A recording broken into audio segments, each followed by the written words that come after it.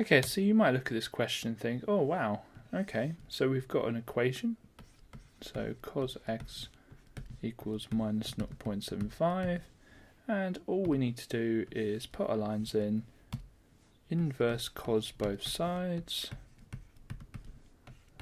and get my calculator. I'm going to inverse cos minus 0.75,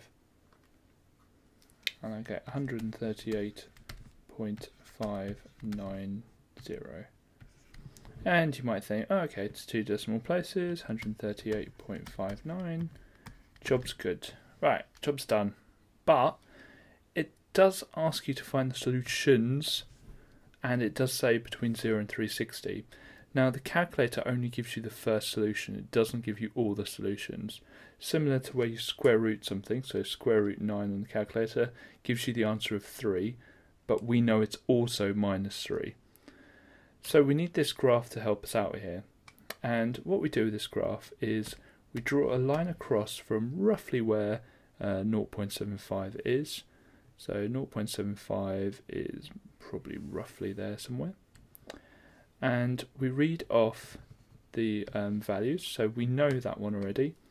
That one is the one given to us on the calculator, 138.59 blah blah blah. And we need to find out what the other point is. And the other point is the other point at which our line we've drawn across crosses the curve. So it's this point here. Now, we use the symmetry of the graph, so cos is symmetrical around 180. So what I'm going to do is work out the distance here, and then I'm just going to add it on to 180 because it's completely symmetrical. And there's other ways of doing it, but that's the way I'm going to do it. So we could also take it away from 360, you'll get the same answer. In fact, it's probably easier, let's do it that way. So 360 take away 138.59, and the calculator gives me the answer of 221.41. And having a look at that, is that roughly right? Well, looks pretty good to me. So what I've done there, it doesn't matter which way around you do this.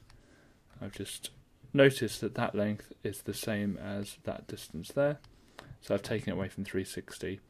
As I said, there's multiple ways of doing it. Just use the symmetry of the graph, and you might have to draw that graph or just do a quick sketch of that graph because it might not be given to you in the question. So make sure you know what the sine, cos and tan waves look like between 0 and 360.